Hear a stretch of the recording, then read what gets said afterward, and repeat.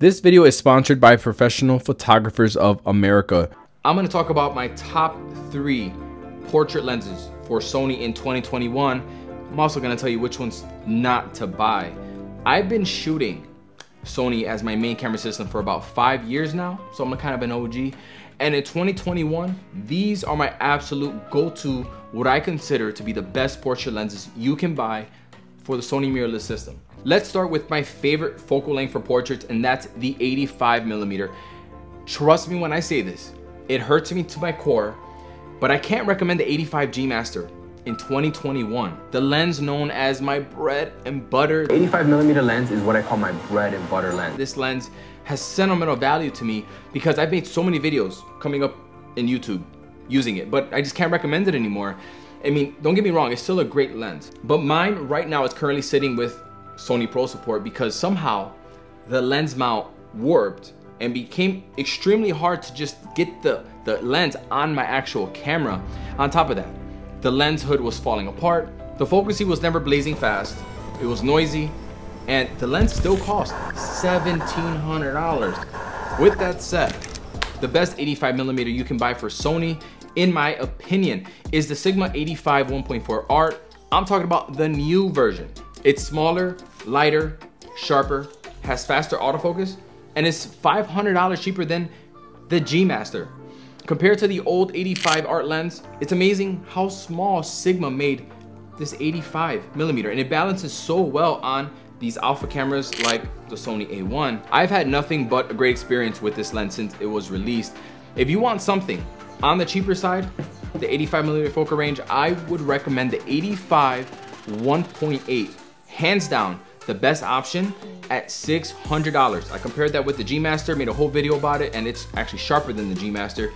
That's the one if you're on a budget. Although I'm usually not a fan of the 50mm focal range, I can go as far to say that the new 50mm f1.2 is my favorite Sony branded lens that is currently available.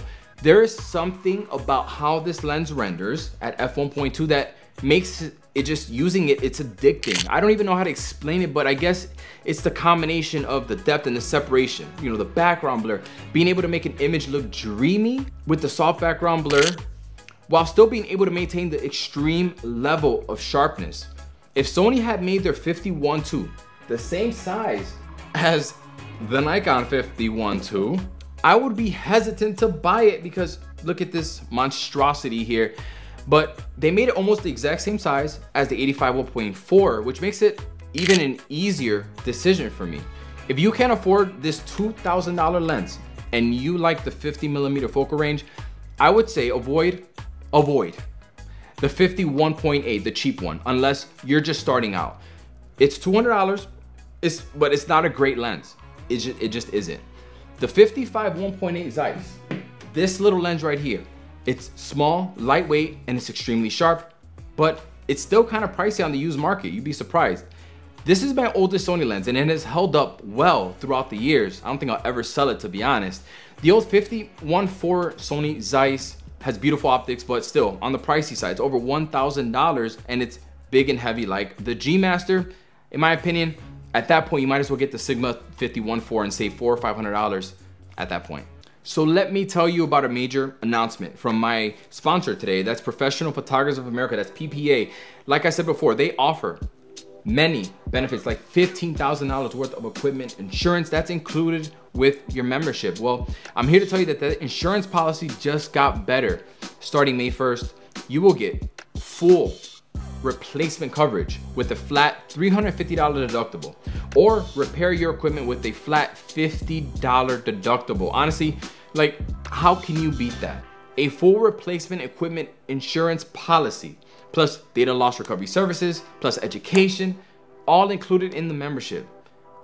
Any two of those things would cost you more than the price of the membership itself. Seriously, take a look at the link down below in the description and use the code for a discount on your membership. 35mm is one of my must-have lenses for portraits. And I love those people in the comment section that say 35mm is not a portrait lens. I love it. I love it. This is an environmental portrait lens. I own the OG 35 1.4 Sony Zeiss, the $1,500 one. and the 35mm 1.8. I even have the Sigma 35 f 1.4 Art, but I chose the 35 1.4 GM over everything else. In my testing, I could not tell the difference between what image was shot on the Art and the GM, but one thing I could tell the difference on is the size and the weight of these two. I'm the kind of person that looks at lenses with a pros and cons and put them on an imaginary scale. The Sony 35 f 1.4 G Master is the smallest and lightest of all the other f 1.4 lenses, and optically it's nearly perfect. For me, it's an easy choice, but if money holds a lot of weight on your imaginary scale, you're gonna be extremely pleased with the new Sigma 35 f 1.4 Art. If you don't care about having that f 1.4 aperture or you want the smallest lens possible, you're gonna be happy with the 35 f 1.8, which was my go-to 35mm for a long time. Gerald Undone and Philip Bloom, I believe, both used the 35 f 1.8 on their main camera that they shoot their YouTube videos with. I am someone that absolutely loves the 135mm range for portraits, and Sony makes an incredible 135mm 1.8 G Master. This is arguably the best Sony branded telephoto prime you can buy right now. The compression matched up with the f 1.8 aperture. It's gonna give you a 3D looking image, and at the end of the day, it's gonna make your image look unique. The only reason why I don't own this amazing lens is because I own the 200mm f2 Canon, and whenever I get my fix for that 3D cutout look, I reach for this one. When speaking of the best portrait lenses, it would be a crime not to recommend the 70-200 f2.8 lens. With the 70-200, you cover all your bases. The Sony 70-200 2.8 G Master costs about $2,600. But here's the thing, my copy had some back focusing issues, along with others out there on the internet. You can find forums on the internet about that, or watch my comparison video between the Tamron and the Sony.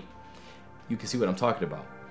I sent this into Sony Pro Support and they recalibrated it for me. It's been giving me tack sharp results so far, but at that price, should this be happening?